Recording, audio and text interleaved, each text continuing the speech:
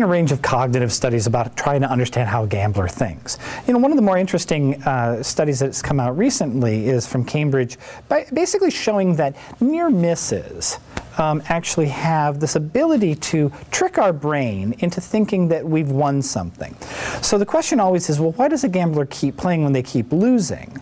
And really what happens is when you sort of see a typical slot machine and you see 2 cherries and a lemon, we know it's a loss.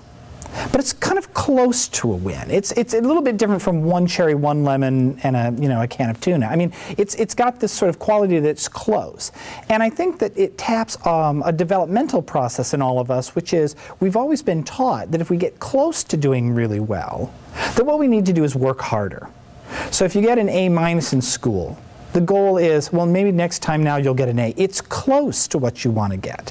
And that sort of cognitive training that we have, this idea that we have control when we're close to something, it's great, an A- is better than a B, so we can be excited, and we just need to work a little harder. It's the same cognitive process that seems to be at work in a gambling addicted brain when they see 2 apples and a lemon, or whatever the near-miss phenomenon is.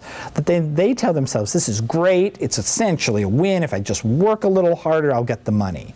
And so it's a distortion that really does make sense in some sort of developmental way of why a gambler keeps working at that. And then there's been some new research showing that the same parts of the brain that get excited on a win light up to a little lesser degree when the gamblers are presented with those near misses. And what that makes is a very difficult sort of cognitive sort of distortion to have to kind of address in therapy.